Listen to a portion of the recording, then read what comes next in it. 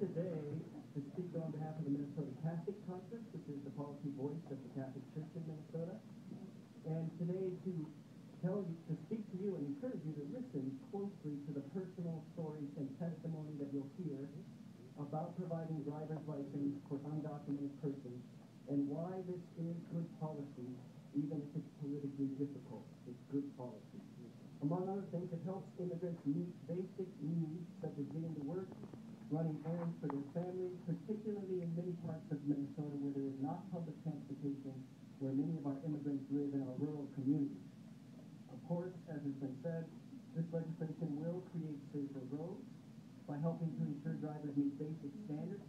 It'll help foster workforce stability. It'll help law enforcement because there'll be people who are more willing to, say, be an eyewitness to a crime because they'll have documentation to be able to show who they are. However, as a Catholic bishop, I want to especially focus on the moral side of this issue.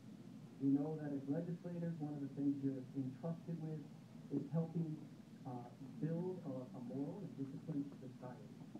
And one of the most common exhortations in the Hebrew and Christian Bible is the command to welcome the stranger. And we have really a moral imperative to insist the immigrants in our midst to ensure that we do not create a subclass of citizens living in the shadows of society.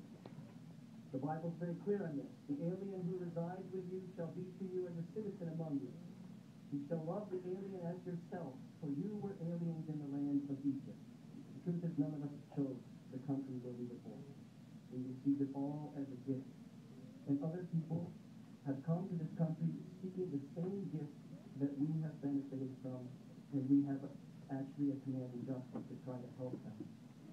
So some might look upon undocumented persons as lawbreakers.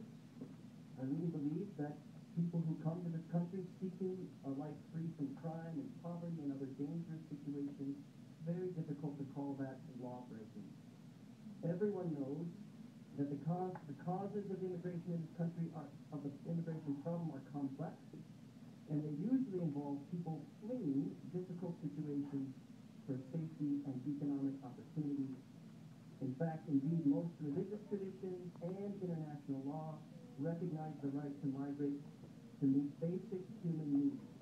Of course, this doesn't mean that undocumented immigrants are necessarily entitled to all the rights and benefits of a U.S. citizen. States and nations can regulate immigration for the common good. And respect of the law is an important value. But the law was made for the good of persons and communities, not the other way around.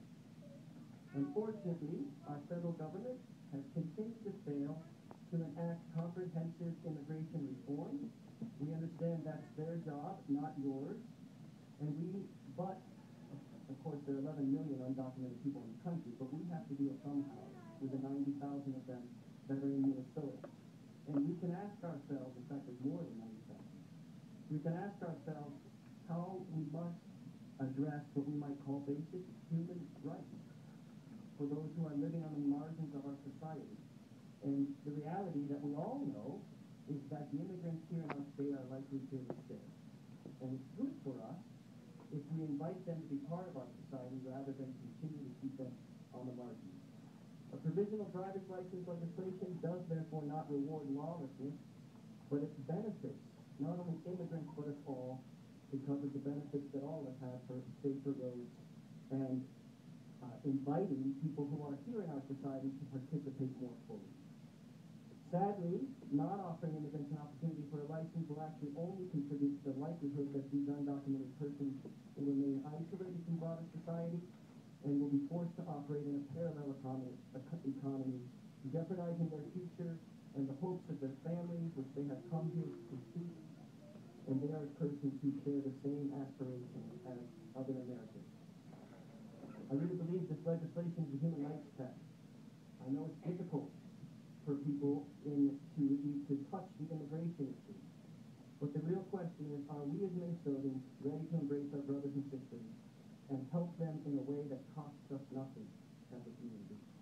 Or do we fall back on a narrow conception of what it means to be an American based on language, culture, and economic status? I hope that you'll consider in the future, when you get to take a vote on this, that you'll follow the biblical exhortation to remember that Our families were once strangers in this land.